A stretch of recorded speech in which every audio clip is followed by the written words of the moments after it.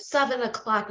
We have a few more people willing to join, but I guess for the sake of time and those that have already connected in, I'd like to get the February Aula Public Forum open.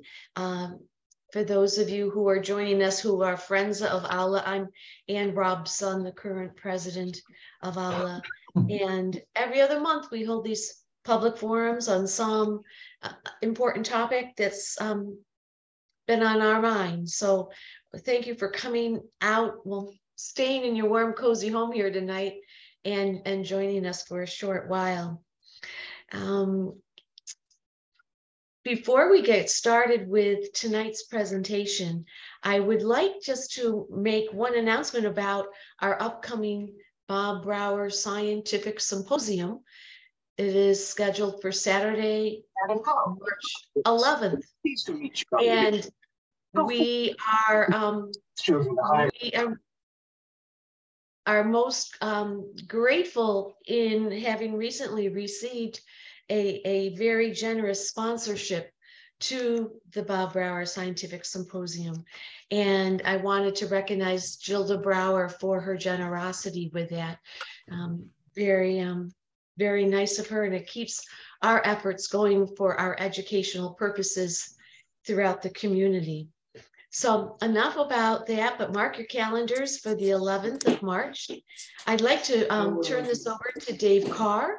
Dave, I ask that you would be kind enough to introduce our speaker this evening. And while we do that, we'll just put our mics on mute so that we can listen. Thanks very much, everybody. Enjoy. I'm not muted. Good. Yes, good evening, everybody. I will add, though, that we have, for the Bob Brower Symposium, we have just, as in late this afternoon, got the registration fully up and running. So we're going to do a hybrid meeting this year. So in person at the Auburn Public Theater, and all the presenters will be there, and that's a great opportunity to network and maybe meet the presenters and ask them questions directly. But we're also going to be broadcasting with Zoom, so you can take your pick and register for either of those. Go right to the home page. There's a big thing right there on the home page that'll lead you to the registration page, and so on and so forth. And don't hesitate to ask us if you have questions. Moving on, Matt Gallo is here tonight with us. I had the pleasure of working with Matt at the Finger Lakes Institute for a couple of years. Unfortunately, I didn't have very many opportunities to work with him one-on-one, but he's a neat guy and he's a very, very clever guy. But he is currently the Terrestrial Program Outreach Coordinator for the Finger Lakes PRISM, and he will explain what PRISM is, I assume. He originally was working with PRISM on the hydrilla strike team back in 2020, and hydrilla is a really aggressive, bad aquatic plant, invasive species. And now he's working on looking to prevent the spread of terrestrial invasive species like spotted lanternfly and hemlock woolly delegate, which we are very familiar with, and many others. He works, a lot of what he does, he works to increase the region's invasive species early detection capacity, and he'll probably tell you what that is too, by educating the public on how they can help tackle the species, the invasive species. And he does this through running volunteer programs, invasive species surveys, and educational workshops. And he's graduated from SUNY ESF, environmental science, and a minor in native peoples in the environment back in 2019. So he's one of these young guys, but he's really sharp. I give him a hard time. So anyway, he's originally from Long Island. Now he's up here with us. We're very happy for that. So Matt, take it away. Sweet, thanks, Dave. I will share my screen. I will minimize this. And because I'm working on 2 monitors here, folks, I am going. You just muted yourself. Sorry about that. I meant to stop my video. Excuse me. I'm working on 2 monitors tonight, so I want you to look at my profile. What screen are we looking at? Can you see? We see your screen and your notes screen as well. Okay. Or the next slide screen, I mean. Okay. So, How about now? Did that change anything? no. Okay. This is the problem with working on two monitors. I apologize for that, folks. All right, let me just unplug this, and I will just work off of this monitor. All right, let's see what we got here. Sorry for the technical difficulties. Let's see. How do I get out of here? Come on. There we go. Okay, how was that? Looks great. Great, awesome, thank you. I apologize for that, folks. All right, so we're going to talk about invasive species. We're going to talk about climate change. We're going to talk about a lot of different topics tonight. So we got a lot to get through. So without further ado, let's dive right into it. So just a little bit about myself before we kind of get to those sort of larger topics. Dave had it a little bit outdated there. I am now the Terrestrial Invasive Species Coordinator for the Finger Lakes Partnership for Regional Invasive Species Management. So we kind of shrink that really big title down to Finger Lakes PRISM. And basically what the Finger Lakes PRISM is we are a public-private partnership between the Finger Lakes Institute at Hobart and William Smith Colleges in Geneva and the New York State DEC, with the goal of advancing invasive species outreach, education, and management in the broader Finger Lakes region, right? So when we're thinking about invasive species, there's a lot of different people involved when it comes to sort of tackling this huge issue, right? And so we have the federal government that's doing stuff at the national level. We have the New York State doing stuff at the statewide level. But who's going to talk to the Owasco Lake Watershed Association, right? That's where we come in. We come in to be your local invasive species expert, so we can provide that sort of boots on the ground expertise and be a resource for local communities. So we cover 17 counties in the Finger Lakes region. So we cover everything between Rochester and Syracuse down to Binghamton and Ithaca, huge parts of the southern tier, lots of land that's south of Lake Ontario and north of Pennsylvania. Now, we aren't the only group in New York that does this sort of work. We are one of 8 regional PRISMs in New York State. So we have sister organizations that basically do the same work that we do, just in different parts of the state. So if you go out towards Buffalo, there is the Western New York PRISM. If you go up to the Adirondacks, or the Adirondack PRISM, Long Island has their own PRISM, and sort of so on and so forth. And I just want to stop here before we really sort of dive into things, because when we're talking about invasive species and we're talking about climate change, we're talking about these really complex, really sort of new problems that we're dealing with, if we're thinking like big picture. And there's a lot of research that has been done on both of these subjects and how they sort of play off of one another. But there's still a lot that we don't know. And so I just want to make sure that we're all on the same page before we really start talking about invasive species and climate change, to make sure that we understand that while a lot of what I'm going to say to you is obviously backed up by the latest research and sort of our own knowledge here at the PRISM, there's still a lot that we don't know. So I won't have the answers to everything. And there certainly could be lots of new surprises in store for us as both of these problems continue to sort of advance in the future. Well, that being said, let's talk about invasive species. What are they? I know you guys do tons of work with invasive species already, but I want to make sure that we're sort of in the same page when it comes to what does it mean for a species to be invasive? So I think these 3 pictures do at least a really good job of showing us, when we're talking about invasive species, the scale of the damage that they cause. So each of these different pictures is a different invasive species. So here in the top left, we have a forest in Pennsylvania back in the 80s. You can see this picture was taken in the middle of summer, and all of these brown areas are trees whose leaves were defoliated by spongy moth, formerly known as gypsy moth. Spongy moth is one of the worst terrestrial invasive species we've seen globally since its introduction to the US in the 1860s.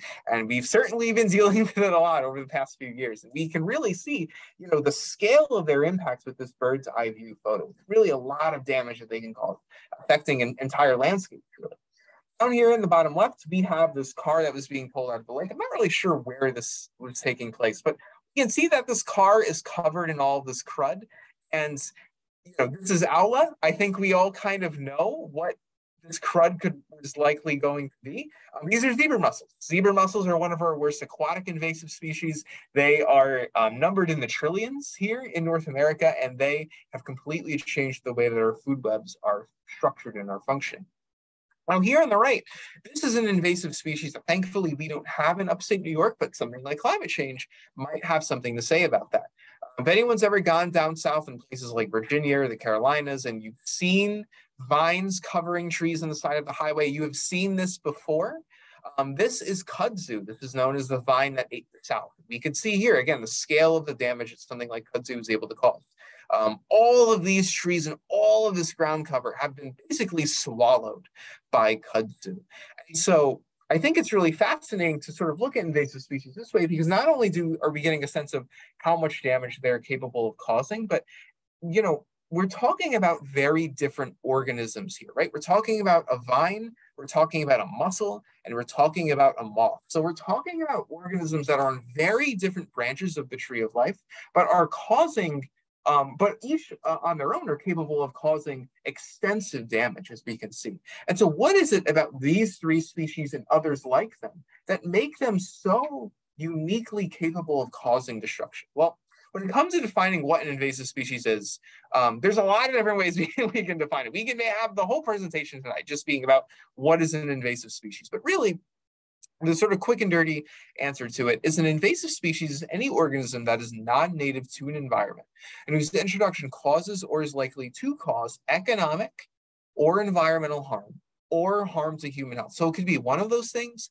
it could be a couple of those things, or it could be all three. So invasive species can cause damage in a lot of different ways. And generally, when we're thinking about these different organisms, characteristics that they share that make them so successful are things like that they have a really high reproductive rate.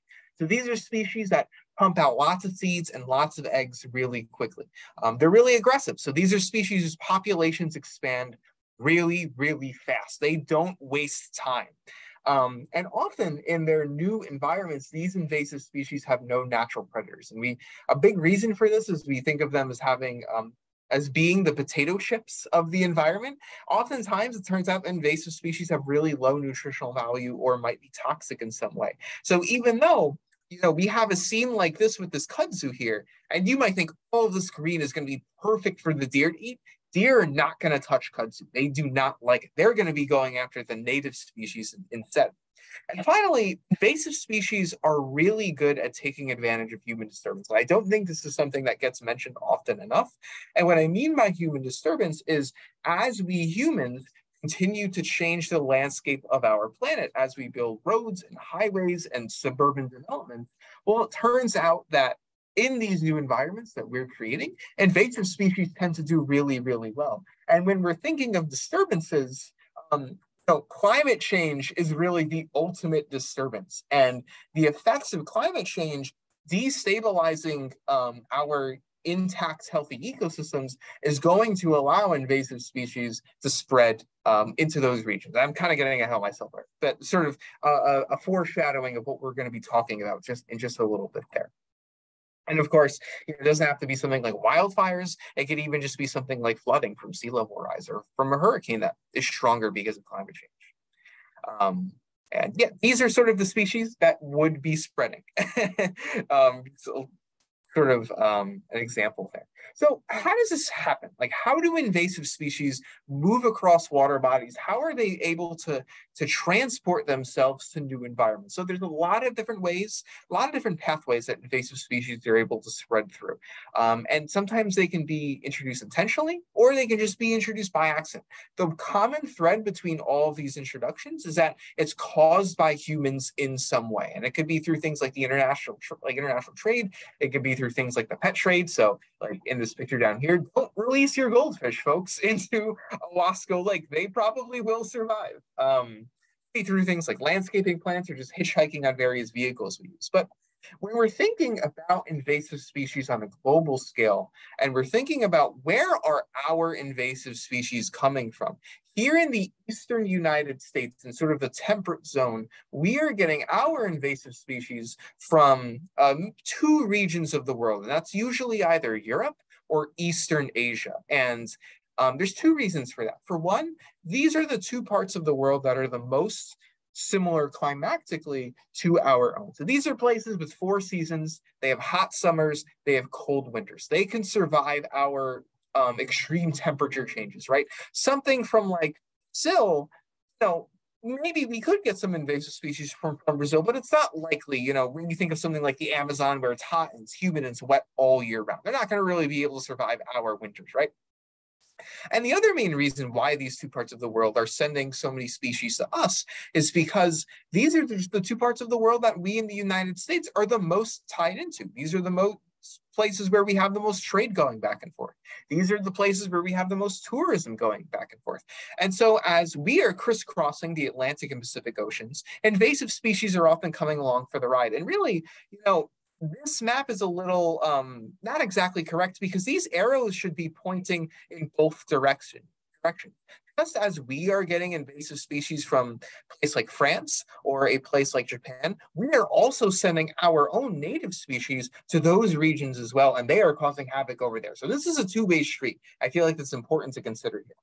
Now, when invasive species arrive in a new place, they cause a wide variety of costs. So we're thinking economically, impacts on agriculture, on forestry, on tourism. Environmentally, we're thinking about impacts on biodiversity, on structural diversity, on aesthetics, and even on human health. When we see invasive species show up, we see decreases in water quality. We see increases in flooding, and even in some cases, disease and illnesses. And these aren't just sort of abstract topics. We can put real data behind this. So for one, invasive species have directly contributed to hundreds of species extinctions worldwide. And this is especially true on islands. If you think our invasive species are bad, places like Australia or New Zealand or Hawaii have been really badly hit by invasive species. Just look at the king toad over here. And even in places where invasive species aren't causing extinctions, they are causing the decline of thousands and thousands of more invasive species. And in the United States alone, even economically, it's a huge cost to us because we collectively spend $120 billion every single year controlling invasive species. So that could be money that maybe you're spending to remove some dead ash trees that were killed by emerald ash borer in your front yard.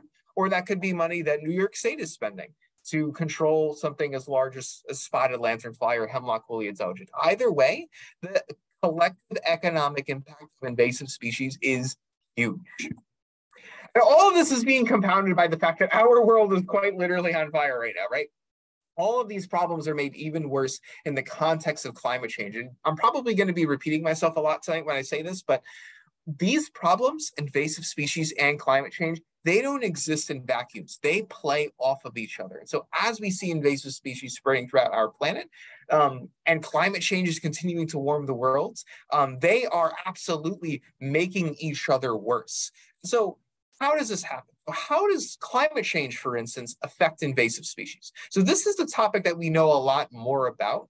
When we think about it the other way around, that's an interesting discussion, and there's still a lot more research that should be done, and we'll talk about that later. But when it comes to climate change and invasive species, this is really what we know about more now, how climate change is affecting the spread of invasive species. So there's a lot of different ways that this can happen. So for one, a warming world allows species to invade from new regions. So this could be moving northwards or southwards, or it could be moving up in elevation. As temperatures continue to warm, species can move into these new habitats.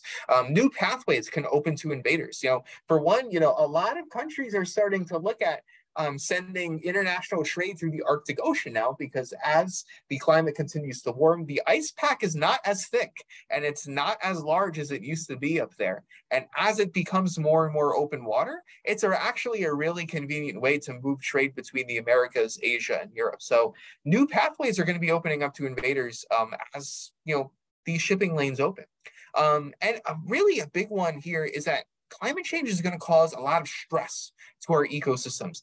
As our native species are dealing with the consequences of climate change, as they're having to shift their own ranges northward, as they are dealing with longer periods of drought, as they are dealing with higher summer temperatures, this is going to be really hard for them as they're dealing with all these other problems to now deal with an invasive species coming in. That just makes it so much worse, because how can you deal with all these other problems and now you have this other species moving in that's going to be doing just fine with climate change?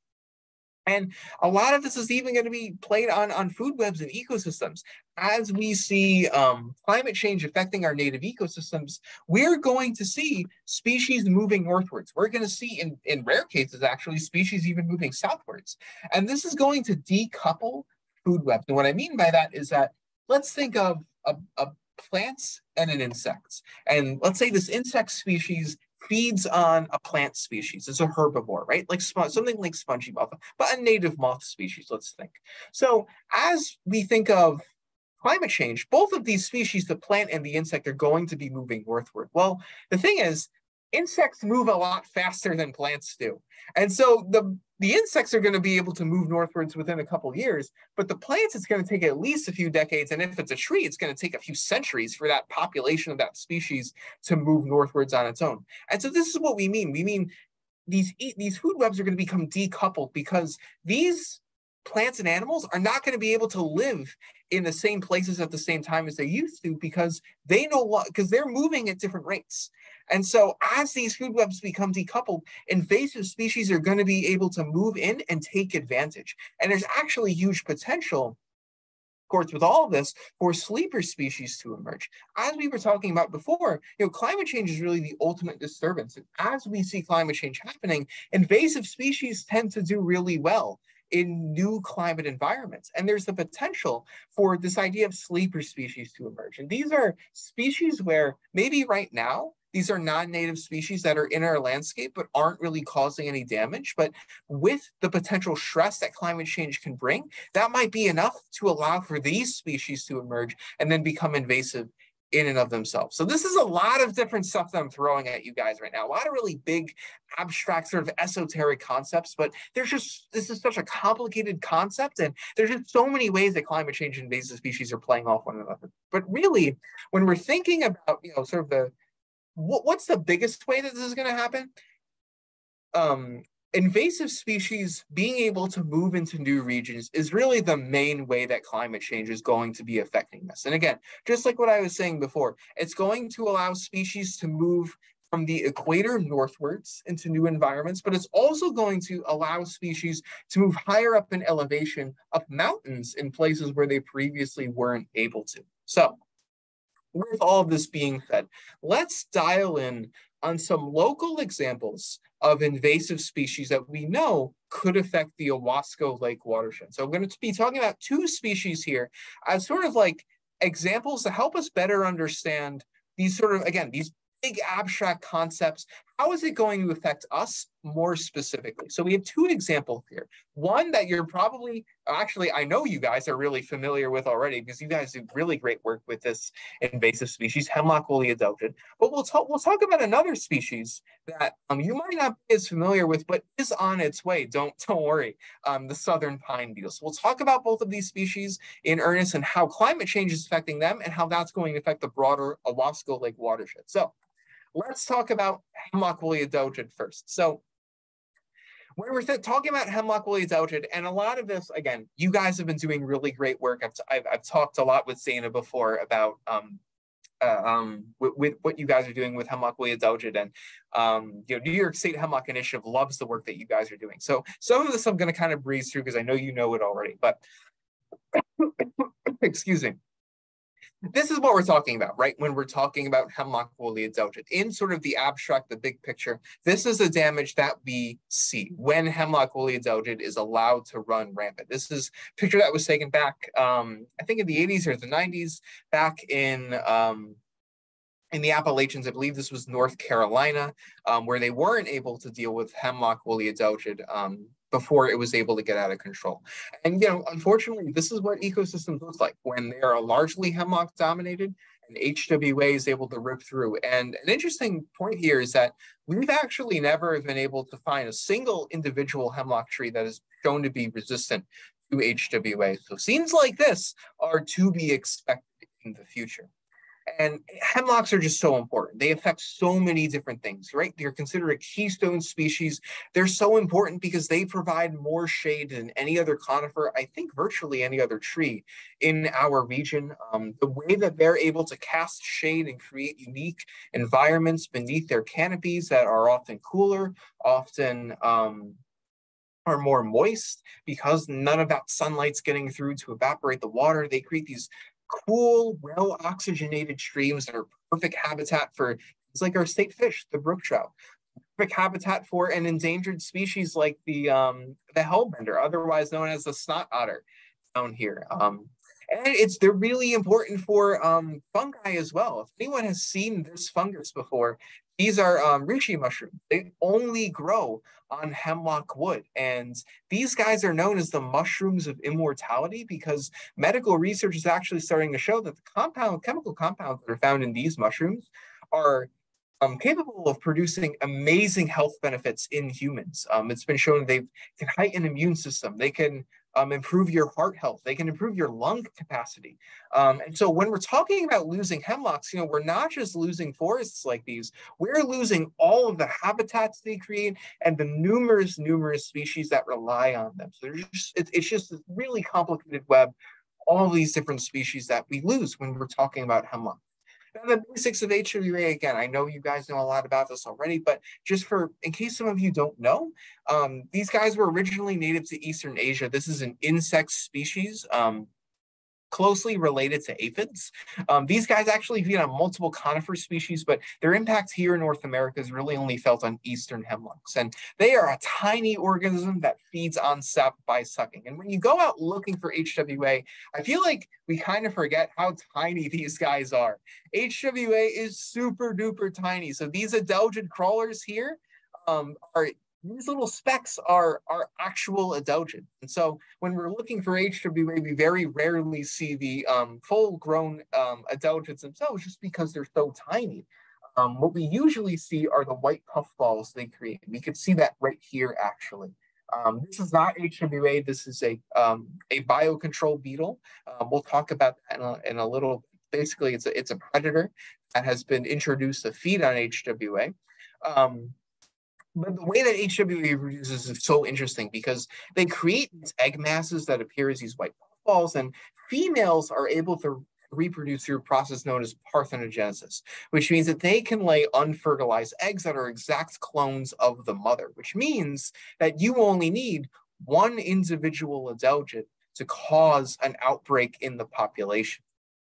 One individual adelgid just landing on a tree, and we could see how tiny these guys are. So it's really not hard for them to spread. All it takes is a strong gust of wind. All it takes is a bird. You get one female adelgid that lands on a hemlock tree, and she can start a whole new population all by herself. So what does this have to do with climate change? We know HWA is bad. Well, here is the range of eastern hemlock in North America, this green area here. So we could see, they really like the Northeast. They like sort of the northern parts of the Midwest, and they really like the Appalachians. So colder, cooler environment. So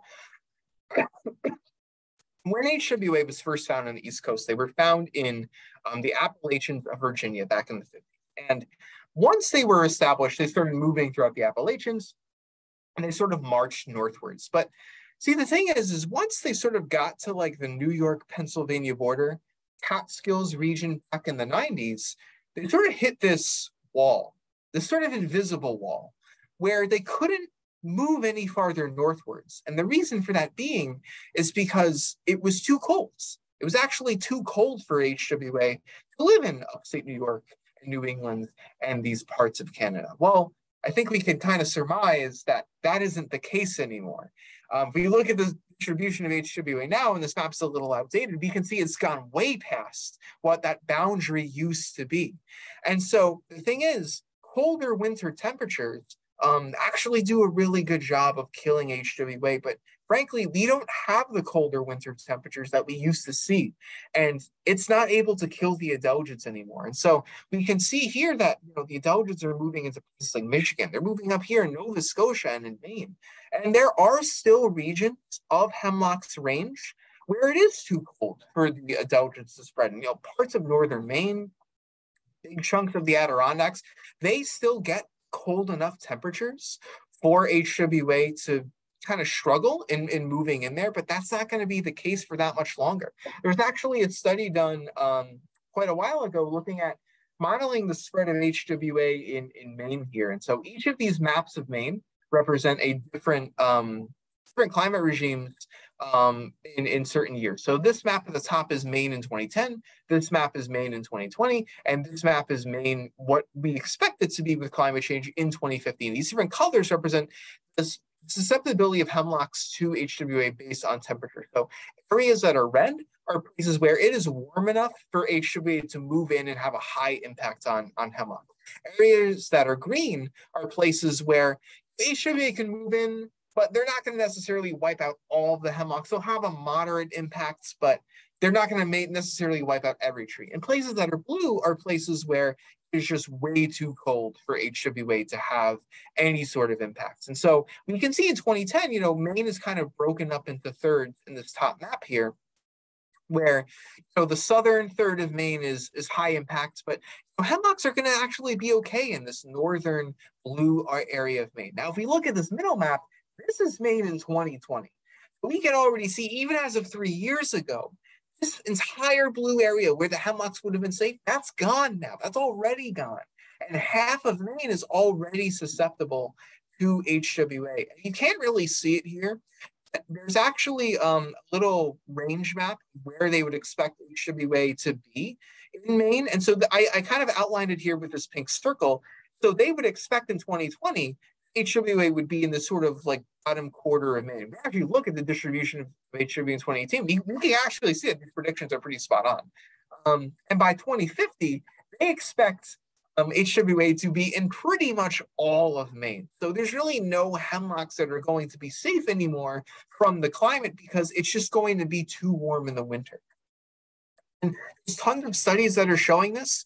And not only are they moving northwards because of colder winter temperatures, but we're seeing that HWA eggs are actually hatching much earlier, as early as December, way outside of their normal spring and summer life cycle. So not only are they able to move into these new areas, but they're actually able to become more active for longer parts of the year.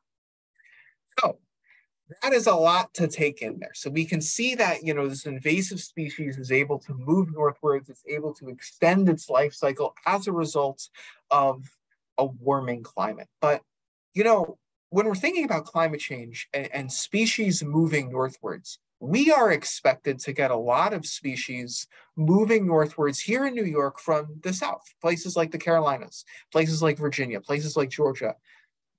Is there any chance that these species down there that are native to the United States, native to North America, as they're moving here, is there a chance that they can be invasive? Well, the answer is yes. And this is kind of exhibit A when we think of species moving northward that are native species. This right here is the southern pine beetle. So southern pine beetle is a wood-boring insect.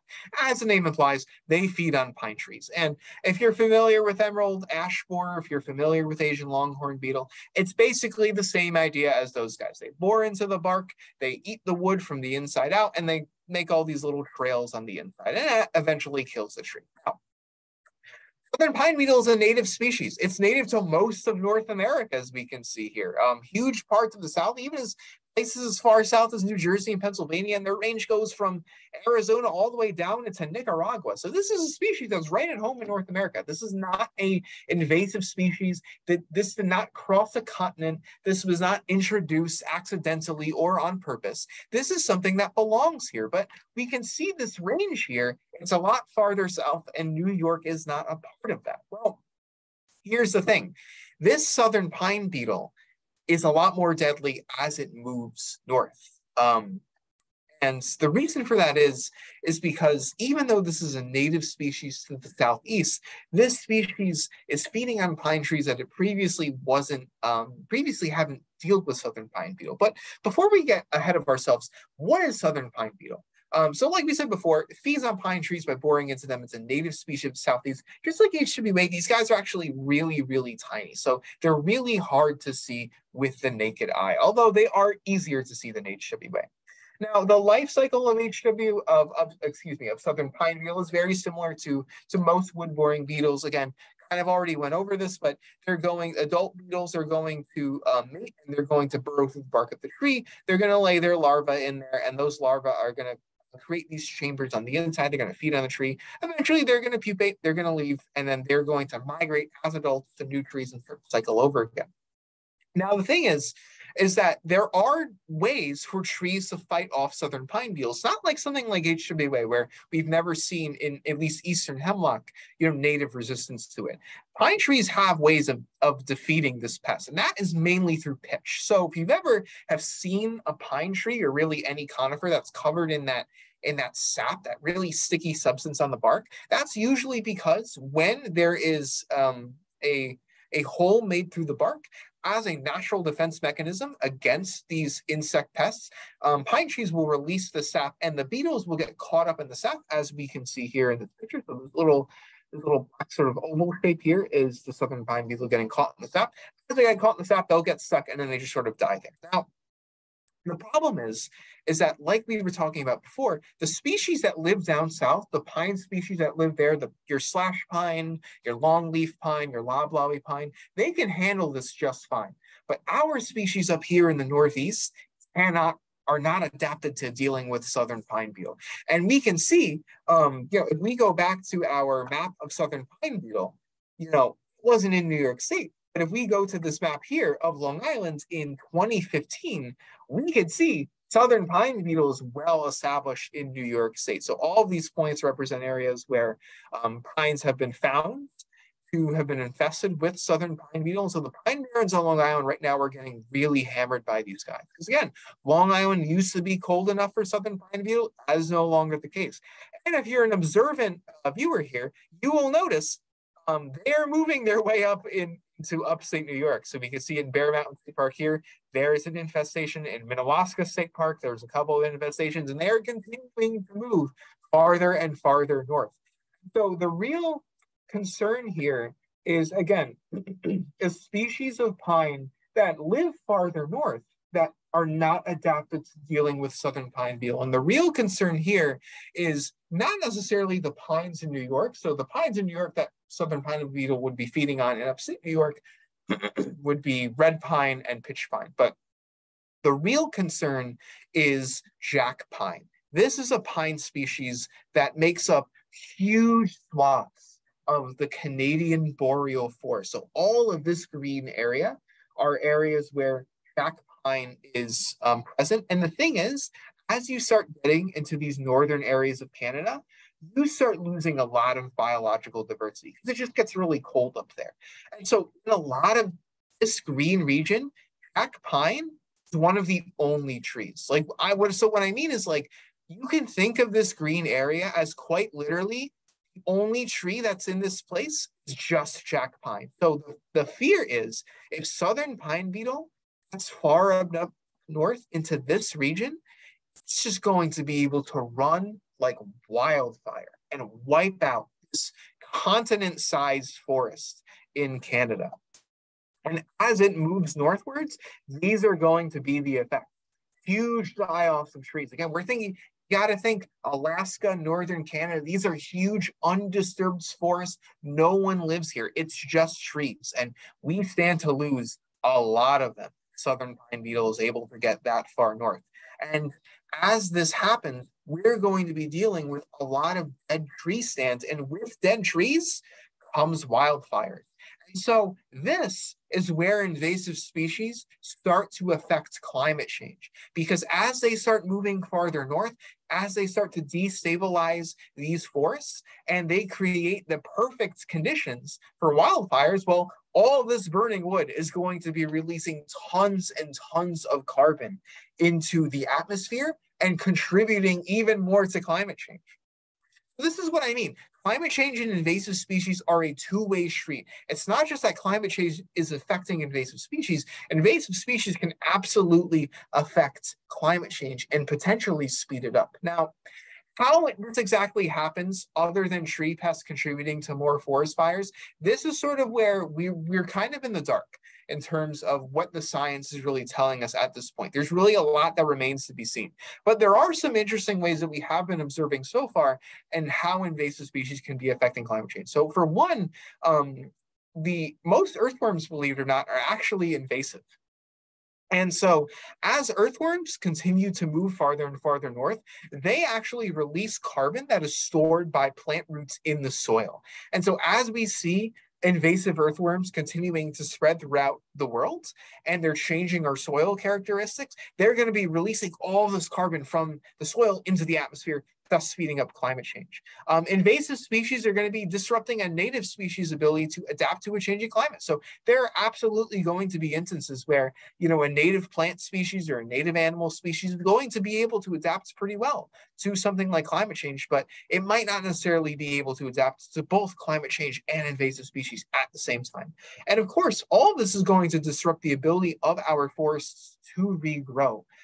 As we're dealing with a changing climate, and as we're dealing with invasive species, you know, we might have a forest or an ecosystem that's going to be able to bounce back from climate change, but with invasive species moving in, with, you know, like southern pine beetle coming in and wiping out a bunch of trees, or hemlock woolly adelgid coming in and wiping out a bunch of trees, this is going to disrupt the ability of forests to regrow. And without the ability of our forests and trees to grow, we're not going to get the positive effects of them sequestering carbon from the atmosphere, right? That's what plants do. They are constantly taking in carbon dioxide. And so all of this is going to play into the hands of climate change and make it so that our changing climate is just going to change that much faster.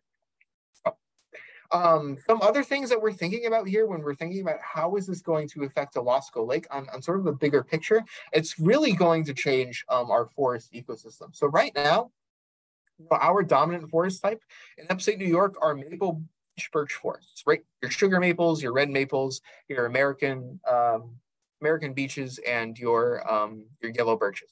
That's our dominant forest type. Well, upstate New York is just going to get a bit too warm for those species, and that forest type is going to migrate northwards into Canada as the climate continues to warm. Right, a lot of that area where we saw the jack pine before. In the future, oak hickory forests are going to become a lot more dominant. So a lot of these forest types that we see, you know, down in Kentucky and in Tennessee and in Virginia, that's going to be most likely, as we get our act together, what our forests are going to be looking like around Owasco Lake in the next century. And so it doesn't say it here.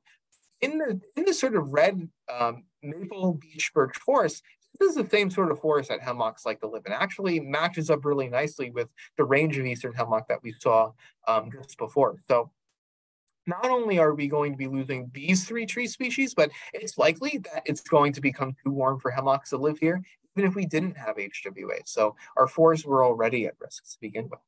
And of course, this is going to contribute to harmful algal blooms, right? As we see a warming climate, of course, that's just going to increase algal activity, and it's going to destabilize the ecosystem within Owasco Lake, and we can expect to see more HABs in the future, for sure, when it comes to climate change. With all that being said, we talked about a lot. We covered a lot of ground. We talked about, you know, invasive species moving northwards, and we talked about native species becoming invasive species because of climate change.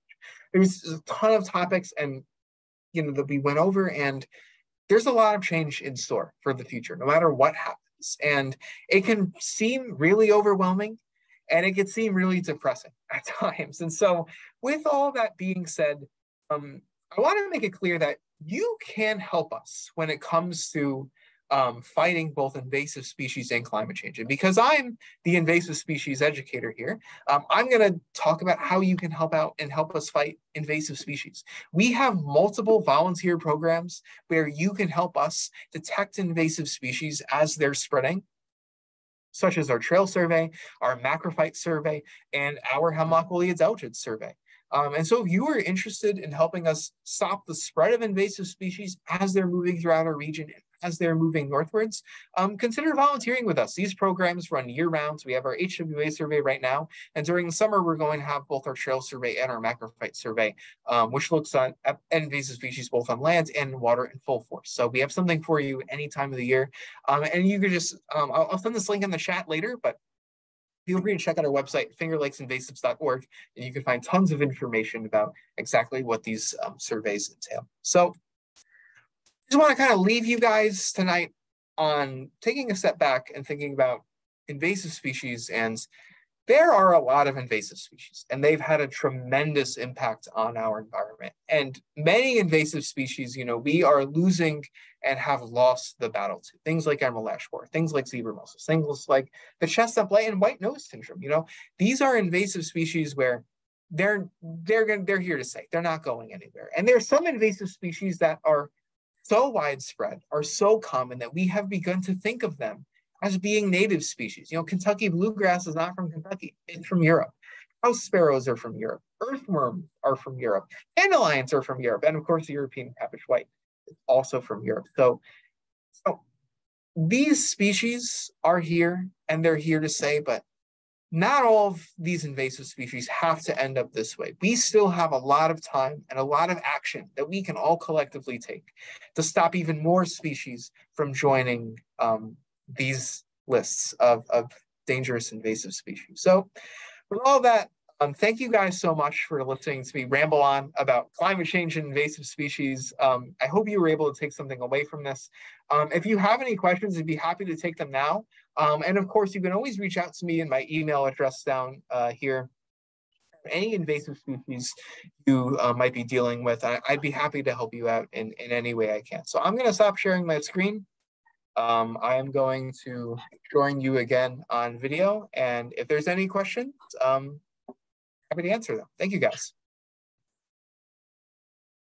Thank you, Matt. I did note down a few things that I had not been really thinking about, how the new pathways of invaders, how it upheaves the whole food web, native species becoming invasive species.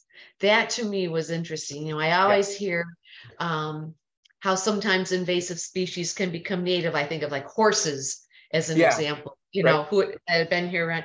But when you really get to the very core of it, it is our Earth is warming because of carbon. And what can we do globally to help with controlling the temperature there? That to me is like, OMG, how do you begin with that? Now, bringing it down to very local, I love that you mentioned all of the studies you're doing, because at least those are things that our group can do to get out there and to help. Many of us, I know, love to take walks outside in the woods and, love to observe things. So that was very helpful. But any thought about that global approach, and how do we control the increase of temperature change? Is there any way that we can begin to bring it back down? That is a huge question. I will do my best to answer that. Right before I answer it, though, I will just shoot the link down in the chat if you are interested in volunteering with us. Feel free to peruse that at any point if anyone's interested. But okay, so how do we stop climate change? Right, it's a huge question. Climate change affects, in sort of very broad categories, sort of 5 different aspects of what humans are doing that are contributing to climate change. So for one, energy, how we produce the electricity that is lighting our rooms and our houses and powering our society. We need to make sure that we are sourcing our energy from renewable sources, right? So that is having solar farms, that is having nuclear power plants, that's having wind farms, that's having geothermal, things like that. That's one. 2 is transportation. So that is just electrifying the transportation sector. That's electric cars. And for larger vehicles like planes and container ships, electricity isn't really a viable option for those things. So that's probably using something like hydrogen to power those. 3 is agriculture. A ton of climate change actually comes from agriculture. It comes from deforestation. It comes from, in third world countries, burning down the Amazon and converting that to farmlands, release tons of carbon into the atmosphere. So changing our agriculture so that we are able to store more carbon in the soil, and that could be through something like cover crops. That could be through something like agroforestry systems, where you're growing, trees with, your cash crops. That trees, maybe you're growing apple trees, maybe you're growing walnut trees that could provide some sort of assistance there. Four would be buildings. So not just the energy that's powering all of our lights, but things like HVAC. So how are we heating our buildings? How are we cooling our buildings? Our refrigeration, our air conditioning, our heating. A lot of that, is separate from electricity. It comes from the power grid. And so, it's been in the news lately, but something like gas stovetops, like changing that to electrification, changing your heating to electrification, having heat pumps, heat your homes. There is a fifth way that we can stop climate change, but it's not coming to me right now. But those four main categories are ways that we can absolutely tackle climate change when we're thinking big picture, global scale. What are the things that we need to do to sort of slow this down? Addressing all four of those things. And actually, just remember the fifth one is the final one would be industry. So when we create products, when we create plastic, when we create steel, when we create cement, part of the chemical reaction process of creating those materials is carbon dioxide is a byproduct. So figuring out ways that we can make carbon-free steel, figuring out ways we can make carbon-free glass is going to be part of it. And that's the part of climate change that does not actually get mentioned as much as it should, because it's not really as catchy as some other ways we think about climate change, right? Like electric vehicles and solar panels and things like that. So we need to figure out a lot of problems. It's a lot, but there's lots of different ways. The way I see it, there's lots of different ways that we can stop climate change, because it seems like it's so much, but you can just focus on one of those things and make it your thing, right? So if you want to decarbonize your house, well, put some solar panels on your roof, right? Make it so you're getting 100% renewable energy. You could get an electric vehicle. You could get a heat pump for your home to heat that during the winter. You don't have to do all of these things. You could just start somewhere and just sort of build off of that. So yeah, that's how we deal with climate change, just sort of in a nutshell. Excellent. Yeah, some excellent ideas that we personally, with a little bit of behavior change, we could as a group make a big difference. Definitely. Great. Yes. I'm sure there are other questions. Go ahead. Hey, Matt, I have one, and this is probably not going to surprise you. Can you just briefly speak, just even bring up a couple examples of macrophytes that are being affected by climate change? Because stonewort's near and dear to my heart, but just real quick. Yeah, for sure. Surprisingly, there's like not at least from what I've seen, there's not like a ton of research on like macrophytes and climate change. No one's really doing like that much research on it, but like hydrilla would definitely be one. I mean, that's something they're definitely scared about in Canada right now is, as hydrilla is spreading throughout Cayuga Lake, it moving into a lot of those more northern lakes in the boreal forests. Oh gosh, you're kind of catching me flat-footed here, Dave. I'm just been so focused on more terrestrial stuff that. Do you know any? No, I don't, and I agree. Back, it's only been a year and a half or something since I was doing this, but there isn't a lot on. For those who don't know, macrophytes are basically your aquatic plants of all different kinds, and macroalgae. But there is a lack of research, or they just haven't figured it out yet. And I just wonder if you knew, if anything, if there's been any major changes, warming waters affecting growth or whatever. Yeah, I mean, I know like one thing that comes to mind, at least with like hydrilla, is not only like the spread. And see, like the problem with like, not the problem, but like the thing with macrophytes is like their pathways of spreading north through climate change are a lot different than terrestrial species, right? Because you are constricted to a body of water, it doesn't really matter like how warm that water body gets. You can't just teleport to like another lake, right? Like you have to get there somehow. And climate change isn't really going to change like those pathways, right? But one other thing I can think of, at least how climate change is affecting macrophytes, is with hydrilla, there is a bacteria that grows on hydrilla in the south that has been found to really adversely affect bird species, especially like birds of prey. They've been finding huge mortalities of bald eagles in places like Florida and Georgia from this bacteria that grows on the surface of hydrilla. And I would imagine that as the climate continues to warm, I know this bacteria likes warmer water. It's certainly possible that it can move northwards and start affecting, our birds of prey here in the Finger Lakes too. So that's just another way it could spread, is spreading diseases that previously were restricted to warmer climates. But yeah, you're right, Dave. There's just not a ton of data right now on macrophytes and climate change. Hey, Matt, this is Dana Hall. Mm-hmm. A question for you. So a number of us, we join with you or other experts, and we conduct a survey in the forest or the fields and so forth. And we do find an invasive species, let's just say lanternfly, yep, as an example here for a conversation. Okay, so now the collective, we know that it's present, but then what can be done about it, and who can do that what?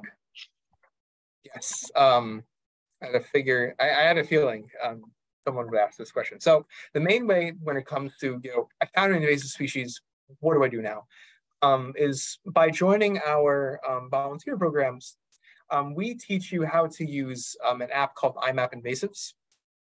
And through IMAP Invasives, you are able to report the spread. I don't know if you guys use this for your HWA work at all, but through IMAP Invasives, you are able to report the spread of any invasive species in our region. And it goes into a database that is used by us at the PRISM and any conservation player in New York State. So information that you upload to this database helps us basically get a better sense of where invasive species are, where they are spreading, and where they maybe are affecting critical habitat, maybe where they're spreading into new areas where they weren't spreading before. And so it really helps us prioritize our limited resources in terms of where we're going to go out and remove some of these invasive species. Because at the end of the day, when it comes to terrestrial invasive species work in the Finger Lakes, and I showed you guys that map before of the 17 counties that the Finger Lakes PRISM covers, I am the only terrestrial person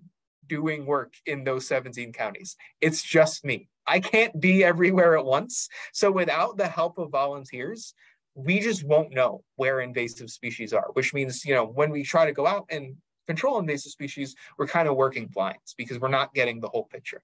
And so with you guys helping us out, we have a much better understanding of, oh, hey, there's a new population of spiny lanternfly right in Auburn. So we can go tackle that before there's a chance of spread and start affecting local wineries. So things like that. So that's sort of the how helping us detect invasive species would then translate into broader action, into helping us both prioritize and then eventually removing those invasive species. Does that answer your question? Almost, Matt, but pick an example. So the only cure, not even the right word, that comes to mind is insecticide. Is much of the solution to tackle the whatever is found to go out and spray it with something that in turn has problems in the environment? Yeah, it's a great question. So it depends a lot on the species. It depends on a lot of the population size, the density. All of those factors are going to play a role. Even the time of year is going to play a role in what management techniques we're going to use to remove that invasive species. So certain invasive species in certain situations, it is virtually impossible to remove them without using some sort of pesticide. That's just how it is. Especially with things like Japanese knotweed or Phragmites, you can't pull them up. You could pull them up as much as you want. Those things have such vigorous and resilient root systems, you're just going to be wasting your time doing it. But in other examples, if you're able to find a population of an invasive species that is new to a specific location and is small, we don't go in just looking to spray like as soon as we find an invasive species. Spraying is really our last option. And we have to use it a lot just because invasive species are just so difficult to remove. If they were easy to remove, then they wouldn't be invasive species, right? So when we think of it, we try to go through every other possible option beforehand. And many times we are able to remove invasive species without having to use pesticides, right? Whether that's pulling up a plant, whether that is literally just squishing spotted lanternflies, right? We can still remove these things mechanically. And in some cases, right, as you're familiar with, with biocontrols too, right, for certain species, but that's species specific.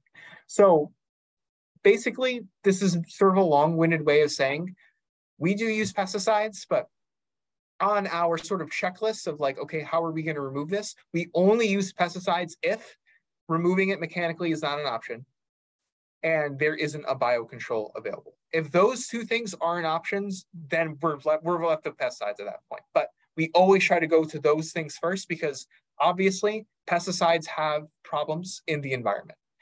And we try to minimize that as best as we can. Thank you, Matt. Yep. Good answer. Thanks very much. Carol. Let me put my hand down first. Okay. So, I guess this was really informative. And my question is, human intervention in stopping the spread of invasive species is our goal.